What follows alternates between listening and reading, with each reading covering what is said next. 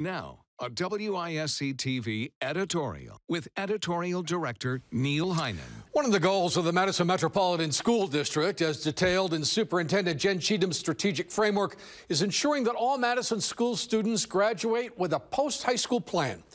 The idea is each student will have an individual, personal plan for being college, career, and community ready by the time they enter high school. So that planning process necessarily begins in middle school. But it's being expanded this year to grades 7 to 10, and that's where you come in.